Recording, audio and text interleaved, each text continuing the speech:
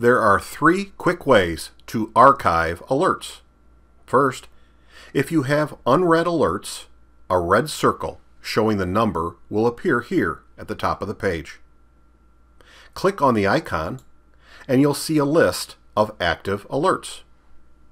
You can use the filter on the right to set the time frame for the list. Then, simply use the drill down menu on the right to archive individual alerts. Next, you can archive multiple alerts. Start by clicking on the box next to any date you want included, and a check mark will appear for alerts with that date.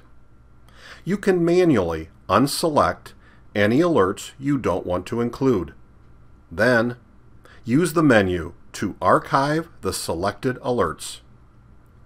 And finally, to easily clean up your list of all active alerts, click here on Archive All, and all active alerts will be archived.